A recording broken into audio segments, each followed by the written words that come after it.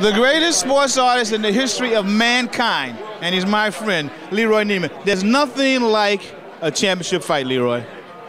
Well, I'd like to say, you know why we're both here? Because we admire the courage and what it takes to be a fighter. It really takes something to get in that ring with a guy in the same condition you are, the top of his game, and fight. Mm-hmm. This looks like that kind of a fight.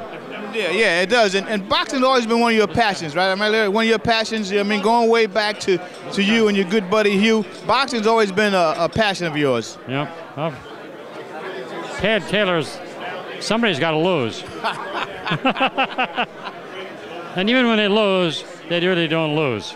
They just lose the fight. Mm-hmm. They don't lose their prestige. Leroy, let's talk about the subject of subjects, Muhammad Ali.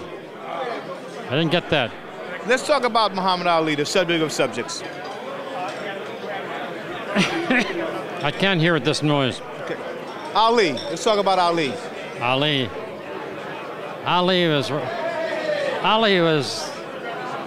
he was just the greatest human being of his time. You know, if he was in this room now, they'd all be where he is. Mm-hmm.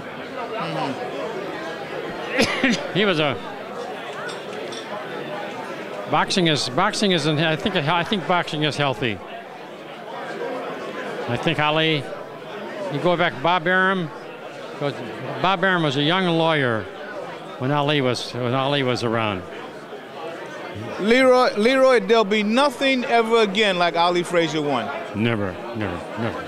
Incomparable. And he will agree with you. No more need to be said.